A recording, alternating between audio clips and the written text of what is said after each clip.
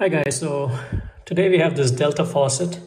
This is a shower, and this is my brother's bathroom, and one of the issues he was having was this thing leaking. I had to fix it.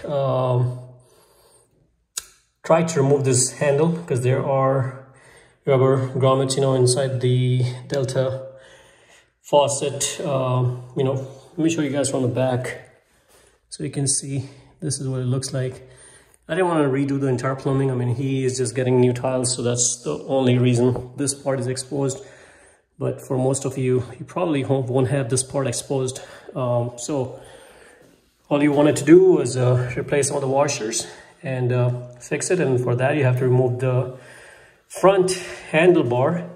And I tried removing it, and there is no way I can remove it. And look at inside. I tried removing that hexa screw and it just doesn't want to come out. It's corroded, holding it pretty well. Trust me, I tried drilling, I tried everything possible, nothing worked. So only way I got this removed, I'll show you guys what I did. So if you notice, the chrome or the copper part is still in there. It did not budge or come out at all. The only way to get this out is to cut it. And for that, you just use one of the saw. I had to sneak my saw in between the blade and this guy. So it's pretty tight. Let me put this back and show you guys again. It's pretty tight. I had to really open it up a little bit and kind of push this metal back to get my blade in there. And I just kept going back and forth, and eventually cut this copper thing. Anyways, now you can go ahead and remove this piece right here. And this was a mess.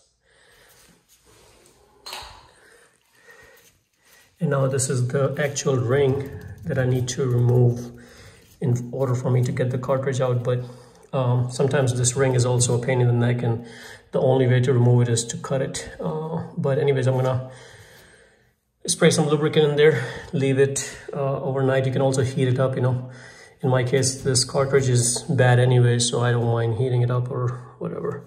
But anyways, I'm gonna go ahead and get this out. But my main reason for the video was to kind of show you guys how you can get the handle out, is there's no other way than to just cut it open. So of course I'm gonna have to get a new valve and everything, and then that'll be fixed. But this is the only way you can remove it without having to replace that entire back part, because that's going to be a lot of work. So, and even on this one, I didn't want to do all that work. So anyways, I have this thing saved, and now it's just a matter of replacing the cartridge, and it'll be good back in service.